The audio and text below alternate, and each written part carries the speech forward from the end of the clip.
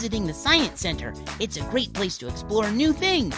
I'm experimenting with light and shadows using shapes like circles and squares. When I put a shape on the board, it blocks the light. That's how it makes a shadow.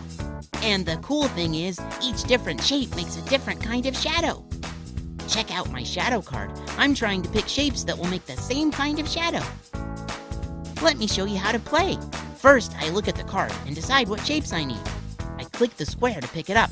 I move it to the glass and click again to leave it there. Next, I use the triangle. When I think I've got it right, I click the switch and... whoa, it's a match! The square made the shadow on the bottom and the triangle made the shadow on the top. Cool! Now it's your turn.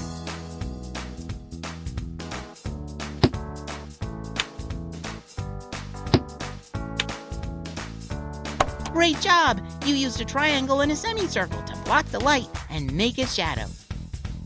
Here's another one.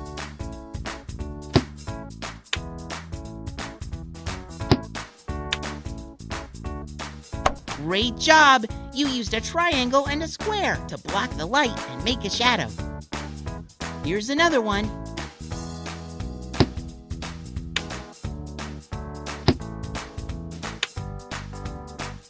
Great job! You used a semicircle and a circle to block the light and make a shadow. Watch out! Camels spit! Ew! Bleh! Here's another one.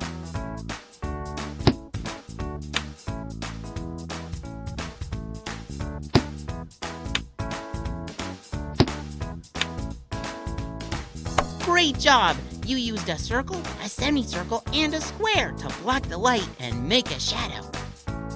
Here's another one.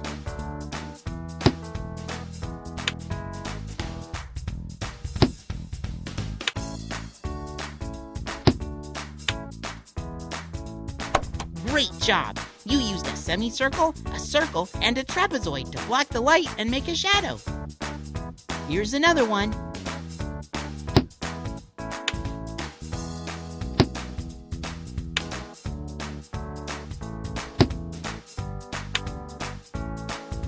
Great job! You used a rectangle, a parallelogram, and a circle to block the light and make a shadow. Look at the bunny hopping around the room. Here's another one.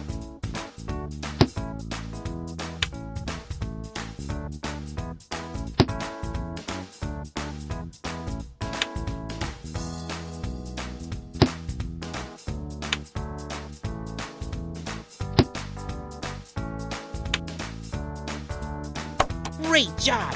You used a trapezoid, a square, and 2 parallelograms to block the light and make a shadow. Here's another one.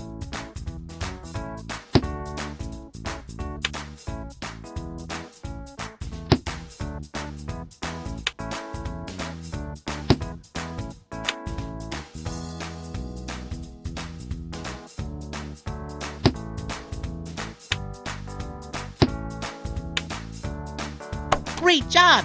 You used 2 half circles, a circle, a rectangle, and a square to block the light and make a shadow. Here's another one.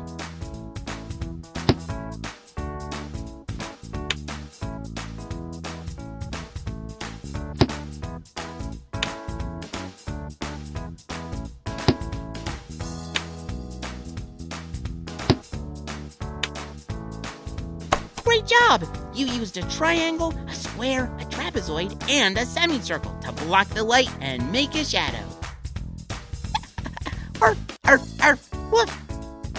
You want to play some more?